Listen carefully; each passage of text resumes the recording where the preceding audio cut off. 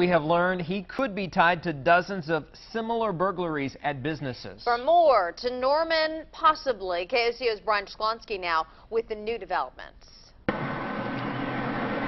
It's dramatic video you'll only see on KOCO. Well, they have their guns drawn, you know. Kind of freaked me out a little bit. More James Bond than average criminal. Sky 5 was overhead as police got on the roof of this business to bust a burglar.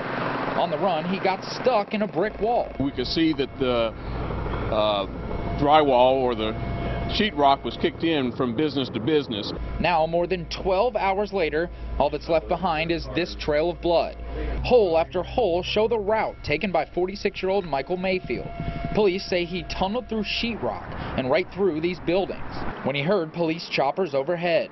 He was going through these. Armando Chavez works at Cuticle Spa, right in the middle of the strip mall at Northwest Expressway in Meridian. And you go like, that guy was crazy and desperate.